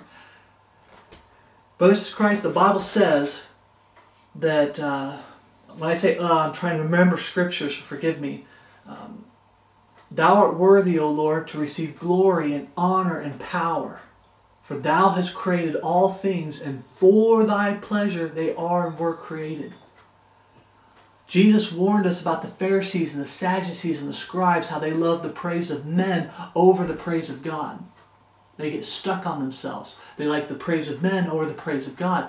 I want the praise of God. I want to please God. The book of Ecclesiastes, the preacher, he goes through and talks about life. You know, there's a time to be born, there's a time to die. There's a time to plant, and then there's a time to pluck up that which is planted. Harvest time. And he goes through and talks about the world, and basically he's saying it's all vanity. If there's no God, and there's nothing to look forward to, no God to serve, and nothing to look forward to, it's all vanity. Vanity, vanity, vanity of vanities. All is vanity. And you get to the very end of Ecclesiastes, and it says, let's hear the sum of the whole matter. I hope I'm getting that part right. But it has to do with, he's basically saying, I'm going to sum up this whole book that I've been preaching, the preacher, okay, Ecclesiastes. I'm going to sum everything up. Fear God and keep His commandments. For this is the whole duty of man. Fear God and keep His commandments. The fear of the Lord is the beginning of wisdom. And a good understanding have all they that keep His commandments. It starts with the fear of the Lord and ends with keeping His commandments. If you're not keeping His commandments, it's because you're not fearing the Lord. When I failed the Lord, and there's a lot of times I failed the Lord miserably in my walk with the Lord, being saved in 10 years, especially in my early years as a babe in Christ. When I failed the Lord miserably and fell on my face, it's because I wasn't keeping His commandments. I was doing things the flesh's way or the world's way. I was letting Satan come in and get me and turn me from this. I wasn't holding that shield of faith that's supposed to protect you from every fiery darts of the wicked. I wasn't putting on the whole armor of God every day. I wasn't being sober, being vigilant.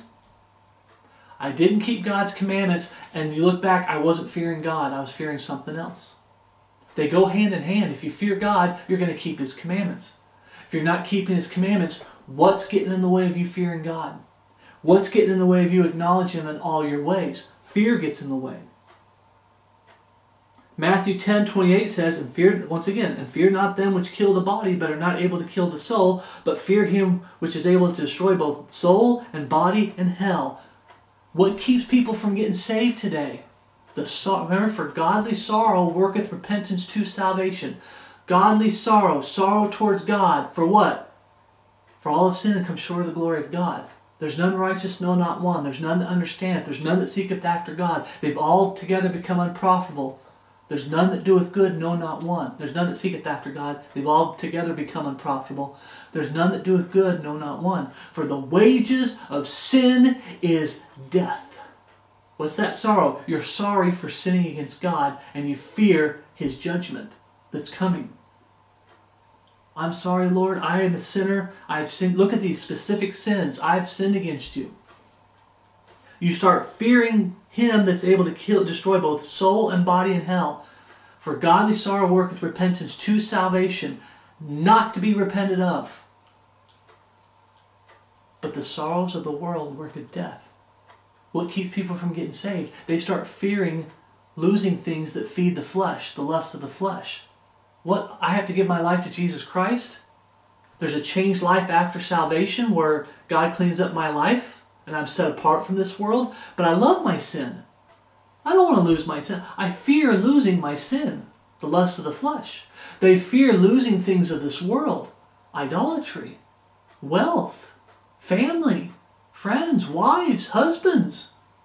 You mean you want me to get saved? If you're like Muslim or Jewish, you used to be in the back. Catholicism right now is trying to make buddy-buddy with everyone. We're all friends. But in the past, when they weren't like that, if you left the Catholic Church for the truth, they'd hunt you down and try to burn you at the stake.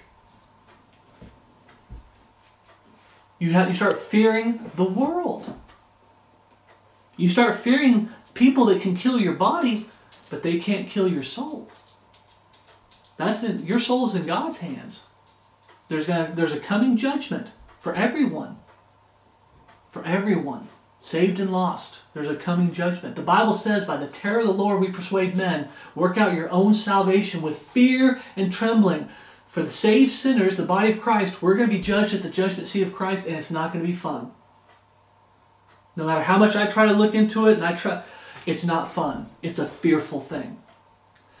The great white throne judgment, there's going to be people judged there. A lot of lost people are going to get judged there. There's coming a judgment. Do you really fear this world, or do you fear God?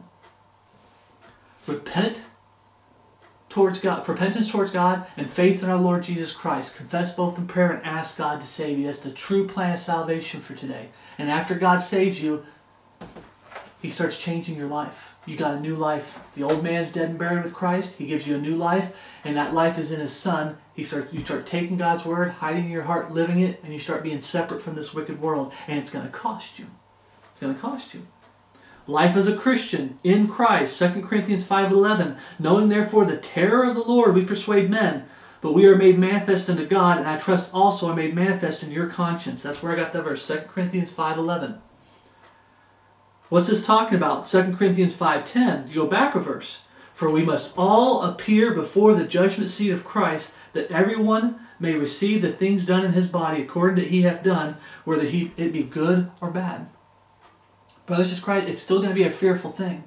I want to believe that, John says, if we confess our sins, in 1 John, if we confess our sins, God is faithful to forgive us our sins and cleanse us from all unrighteousness. I want to believe that if we can get our heart right with God now, and we can get the sin out now, maybe, it's not something we'll have to face at the judgment seat of Christ. But I can't be 100% on that. When we stand before Jesus Christ, our life as a Christian at the judgment seat of Christ is going to be shown. It's going to be thrown on the fire. Everyone will get to see it. And everywhere we failed the Lord might still be shown to everybody. It still might be counted as wood, hay, and stubble that gets burnt up. It's a fearful thing. We're supposed to fear God. This is done for exhortation, brother, to get you to stop and think, brothers and sisters in Christ, am I living for God? Am I trusting Him with all my heart? Or is my own understanding getting in the way? Am I acknowledging Him in all my ways? Acknowledging Him in all my ways. So that He can direct my path, so that I'm living a life that pleases God. Or am I letting something get in the way? One of the things that can get in the way for this study is fear. When it comes to the world, 2 Timothy 1:7, for God hath not given us a spirit of fear, but of power and love and of a sound mind. 1 John 4:4, ye are of God, little children, and have overcome them, because greater is He that is in you than he that is in the world. What do we have to fear? We have God to fear. They always say that there's nothing to fear but fear itself. No, God, we have God to fear. But when it comes to this wicked world, what do we have to fear? Nothing. We fear God. God will take care of us. If I have to die for Jesus Christ, I have to die for Jesus Christ. If I have to suffer for Jesus Christ, I'll suffer for Jesus Christ. I've had brethren that have forgotten in ministry, they'll get so bent out of shape when people make fun of them, mock them, say bad things about them, bear false witness about them, and, attack them in ministry, and they get so bent out of shape, and they get so angry and so bitter and so hateful, they forget to praise God, to be counted worthy to suffer for His namesake, for His word, for the gospel. They don't give God glory and thank Him for being counted worthy to be suffering for Him. They start taking it personally. They start to lose focus.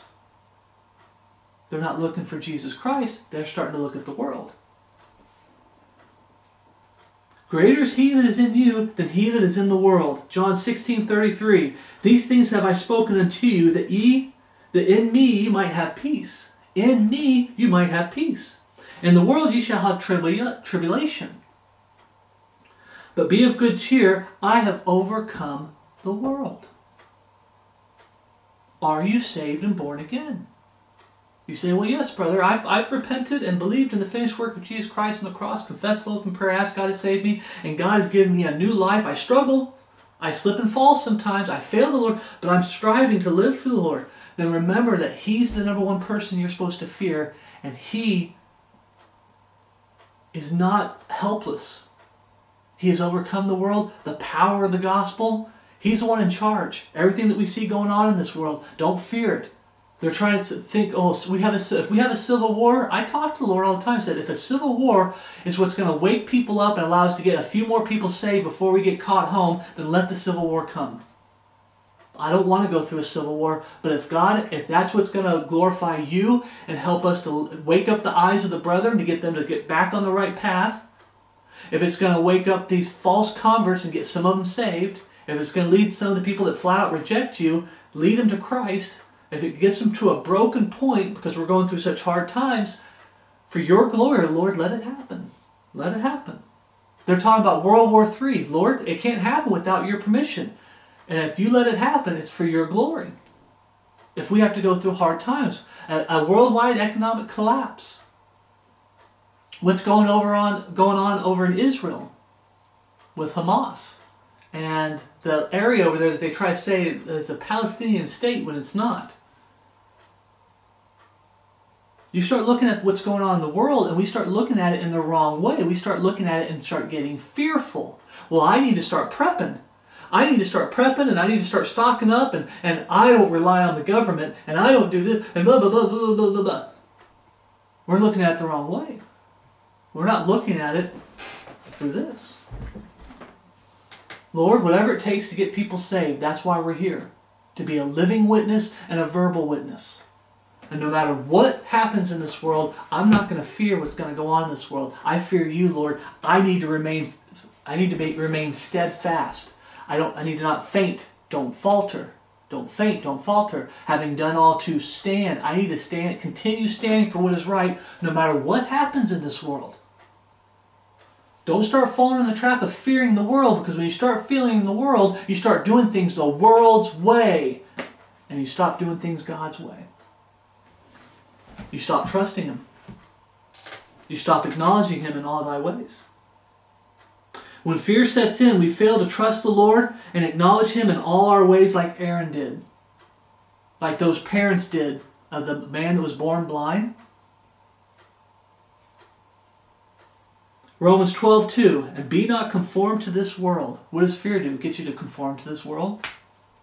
But if you fear God, be not conformed to this world, but be transformed by the renewing of your mind, that ye may prove what is that good and acceptable and perfect will of God. It goes back to that verse. They are of the world, therefore speak they of the world, and the world heareth them. When you speak, brothers in Christ, most of the world ain't going to listen, because they're not going to like what you have to say. They don't want to live the way we live, godly, holy, the right way. They want the world's way. And over the years, they've compromised. These Babylonians have compromised to get along and go along with the lost world, to get the lost world to come in so we can preach the gospel to them. You're supposed to go out and preach the gospel. You're not supposed to invite lost people into your fellowship. 1 John 4:4 says, ye are of God, little children, and have overcome them, because greater is He that is in you than he that is in the world. They are of the world, therefore speak they of the world, and the world heareth them. We are of God. He that knoweth God heareth us. In these last days, brothers in Christ, the more you stay in this book, the more you read this book, the more you're going to see the divide between truly saved and false converts. The more you're going to see the divide between brethren, all brethren, the brethren that are still standing, and the brethren that are falling flat on their face, the falling away. Okay? So you got false converts versus saved. Then you have we're talking about all saved. You're going to have saved that are falling flat on their face, compromising, going the way of the world, giving into fear, giving into all the other things we talked about. And they're not following Christ. And then you have those that are still fearing God and doing things God's way, and they're in a standing position. Now, brothers and Christ, which one are you? We are of God. He that knoweth God heareth us. He that is not of God heareth not us. Hereby know we the spirit of truth and the spirit of error. Proverbs 3:5. Trust in the Lord with all thine heart. Back to Proverbs 3:5. Start with Proverbs 3:5. We're ending with 3:5 and 6. Trust the Lord with all thine heart. Brothers in Christ, no matter what's going on out here, no matter what the cost is, no matter what the peer pressure is, no matter what they say to you. You know, Moses, he came up to Aaron. What did they do to you that you would do such a thing?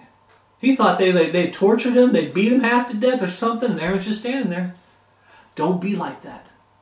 Don't make the mistake that Aaron made. If you have, do what Aaron did. Those that are on the Lord's side, stand with me. Get back to standing for the Lord. Get back to doing what's right. You compromise, I've compromised. Get back to doing what's right. Trust the Lord with all thine heart. and lean not on thine own understanding. In all thy ways acknowledge Him. Not the civil war that might happen in the U.S. Not the civil war or in Europe right now. They're having riots and stuff. Not what's going on over in Europe. Not the gold and silver and the money, the dollar. BRICS is destroying the gold and silver. Not the dollar. Acknowledge Him. Not the money down here. Not the economic collapse that might happen. Acknowledge Him. Through all of this, we need to be acknowledging Him, not the world. The World War III that might happen. This that might happen. Brothers and sisters in Christ, the mission doesn't change. No matter what's going on in the world, we're to live a life of Christ. We're supposed to be a living witness and a verbal witness. We're supposed to be putting on the whole armor of God. We're supposed to be staying in this book daily and praying over this book and praying over the brethren and praying for the lost world when it comes to... I always pray that God gives them every opportunity to get saved, that God will break them, that God will send someone in their life that they will listen to. Because I've come across people in my life that won't listen to me. I've got brethren that won't listen to me. No matter what is going on, it doesn't change this book right here. This book has the world's number. The world doesn't change this book. Trust the Lord with all thine heart, and lean not on thine own understanding. In all thy ways acknowledge Him, and He will direct our paths. And He does. He shows us what's right and what's wrong. Brothers and sisters in Christ, get back on the right path if you've fallen. Get back up if you've fallen. If you've lost your way, get back to doing things God's way. Get back to praying every day and all day. Get back to acknowledging Him in all your ways. Get back to reading the Word of God. Get back to sanctification, getting wicked stuff out of your life. Get back to real fellowship and loving your brothers and sisters in Christ. One of the biggest falling away today I see that you're not loving one another. There's a lot of hate among the brethren. I'm not talking about false brethren. I'm talking about brethren. There's brethren that are in a falling state, and there's brethren that are standing. And you have brethren that are standing aren't trying their best to get the brethren back up. They're mocking them. They're name calling them. They're like almost like they're happy that they're in a fallen state. No, we're supposed to be sorrowful, and we're supposed to preach the truth to the brethren that are in a fallen state to get them back up to a standing position. And the brethren that are in a falling state, they're showing a lot of hate and disdain for the brethren that are in a standing position. And there's a lot of fighting among brethren. False brethren come in and start it. Absolutely, get the false brethren out. And we need to start loving one another and being there for one another. I'm not saying we ain't going to go through some hard times. Like I said before, if God says let's do it, let's do it. If I lose the house, have to live out of the truck, live on the streets, so be it. For God's glory. I'm not saying I'm looking forward to it and I want to. But we need to remember, we're supposed to love one another no matter what happens. We need to be there for one for another no matter what happens. Trust the Lord with all thine heart. I'll say it again. Trust the Lord with all thine heart, and lean not on thine own understanding. In all thy ways acknowledge Him, and He will direct thy paths. We're going to end this, brothers and sisters in Christ, with grace and peace from God our Father and the Lord Jesus Christ be with you all, and my love for you, which is in Christ Jesus our Lord. Remember, there's an email to the ministry. If you ever have any questions or want to talk, you can leave comments underneath the channel. I know a lot of brethren don't because they're fearful of the different groups, and they're fearful that they might get kicked out of their group, or whatever. But brothers in Christ, I'm here. You need something, contact me. My biggest thing I'm doing lately is Bibles. Okay? My love for you, which is in Christ Jesus our Lord. I'm here for you, brothers and sisters in Christ, and I'm praying for you. Please keep praying for me. Please keep praying for my usefulness in the ministry. Pray for men in ministry that they're not the ones that have fallen get back up on their feet. I pray for them all the time. Some of you know the ones I pray for. All right? I don't hate them. I want them to get back on their feet. Pray for the ones that are in a standing position that they remain in a standing position. Brothers and sisters in Christ. My love for you, which is in Christ Jesus our Lord. Thank you for watching. Thank you for bearing with me for this study. And I will see you in the next study.